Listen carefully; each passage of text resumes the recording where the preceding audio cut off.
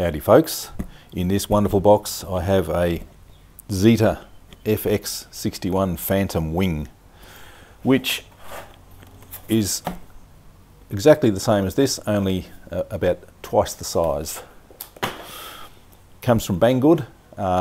Purchase links are in the description as usual, and thanks Banggood for sending this for the review. I'm really looking forward to building this one. About 3 of my friends have them and they just look sensational. Look at the size of it, it barely fits on my big build table. It all comes really well protected in bubble wrap, nicely packed I have to say. So here are all the bits and pieces. We have the centre pod with a motor cover with lots of space for all your batteries and gear in the centre there. Some solid spars and a big centre spar as well that passes through the pod. Out the other side. The wings are removable, I believe. 2 fins which get glued on either to the wings or to the body. I'll have to work that out, I'm not too sure. Some nice decals here. Instruction manual. I have a Moodoo motor. It looks like a 35-36 size, but this is called an M2816 1920 kV. We have a Beals 40 amp ESC, 2 props, which is a nice touch. So we have a 9x6 prop, 2 9-gram servos, and they're saying it's going to run on a 3S 5300 milliamp hour battery. So I might be putting a couple of 3000 batteries in. Connection instructions, motor mount. Now I've been told that can be a bit suspect and you're better to strengthen that straight away, which I will do. Little bits and pieces. What have we got here? Ah, a little bit of glue. There we go. Comes with glue. Very nice. Although the Phantom wing comes with a really nice set of decals, I decided straight off to personalise the colour scheme so that I'm not the same as everyone else at the flying field. So I'm tearing off all the decals. Now the control horns I'm not happy with at all. That gluing surface is inadequate, and for a big wing that's going to be carrying a lot of gear, Zeta Science, really, please improve the control horns. So I'm making up a backing plate which will slip over the top of the control horn and glue onto the surface to give more gluing surface to spread the load.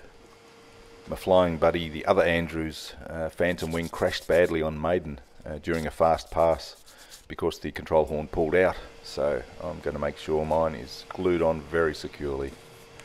The push rod and connector are sturdy enough. I'm cutting up a little bit of fuel line to slip over the clevis connector just to make sure it never unintentionally comes unconnected. As with all foam planes, the hinges are okay when they start off, but they will wear out fairly quickly, so I'm going to strengthen them straight away with a smear of hot glue, top and bottom, just for the end 2 inches on either end, and that'll stop the tear starting.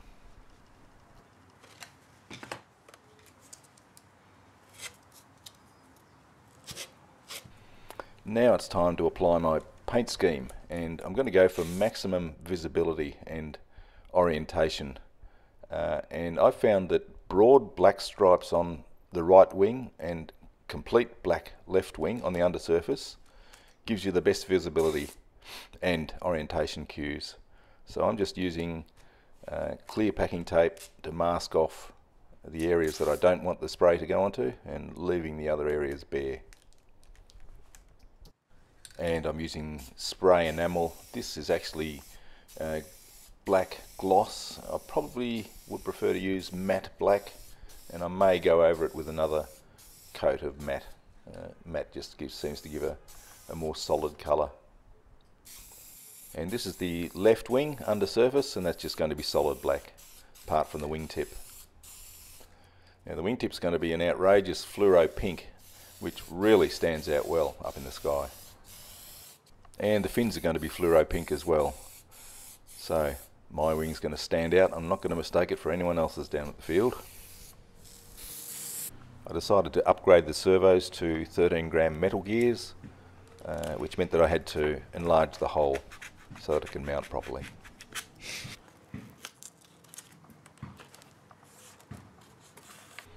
And I needed to drill out the servo arm using a 1.5mm drill so the push rod would fit. And that's a nice tight fit now. Now it's time to glue the control horn into the ailerons, and a bit of glue into the slot, control horn in, and then the reinforcing patch over the top. Nice and strong, that's not going to pull out. Now this is the main wing going into the centre pod, and that's just a little bit of glue in either side of the slot and spreading it around a bit. And then positioning the main spar. And you need to make sure that that's poking out evenly either side, and it's about 25mm, so that it'll fit into the fit over the wing spar and into the wing clamp. The canopy clips clip onto the main spar quite tightly, so they've got nice big handles passing through to the top of the canopy so that you can pull it off. And this is a reinforcing disc that comes with the kit now, and that's to reinforce the plastic motor mount. I'm sanding off some of that paint from the fins so that I can glue it onto the centre pod. The fins are only glued onto the centre pod because in this version the wings are removable, and they just slide onto the main spar and clamp down with a little plastic clamp. To assemble the plane, the wing spar slides inside the pod spar, and then there's a little plastic clamp and a plywood plate that have bolts to retain the wing nice and securely. So there's my high-vis colour scheme, and underneath I might continue that stripe and the black right up to the centre line. So a bit more masking and a bit more spraying. Now I found this model repelled the paint occasionally in some parts, so I needed to wipe it down with denatured alcohol to get rid of the mould release or whatever it is on the surface. So now gluing the motor mount in, and I'm just roughening that up with a bit of sandpaper for a really good glue join. Sanding the foam again to get rid of that mould release or whatever it is. I'm using brown Gorilla Glue, which is a really strong glue, and it foams up a little bit to fill in the gaps. Add a bit more glue and fitting the top part of the foam motor mount.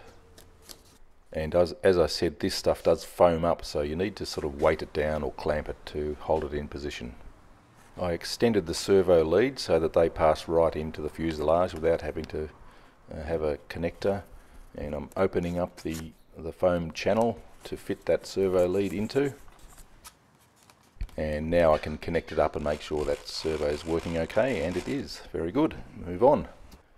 A few dobs of hot glue just to hold the servo in. I like the hot glue mounting for servos because you can pull them out if you need to, but they're held in quite securely.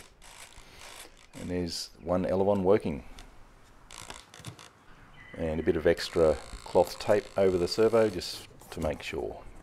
Now I can bolt the motor into the motor mount. This is a bit fiddly, but I wanted to make sure I could take the motor out and put it back in again. Adding the prop and the prop nut, I ended up using a lock nut instead of the supplied nut for that one. Now I can connect up the ESC and make sure it's all going to work properly.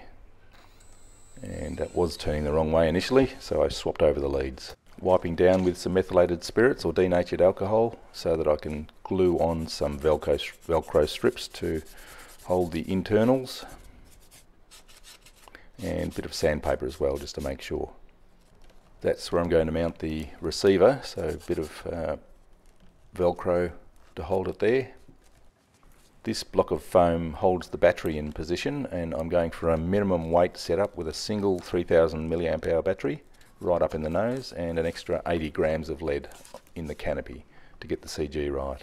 And that puts the CG right where those handles are, or right on the main spar. All up weight 1220 grams. Now a current test, and I got 23 amps maximum. So that's all good. A little bit of tape on the leading edge just for a bit of protection. And we're good to go. Looking very nice, I think. Can't wait for the maiden.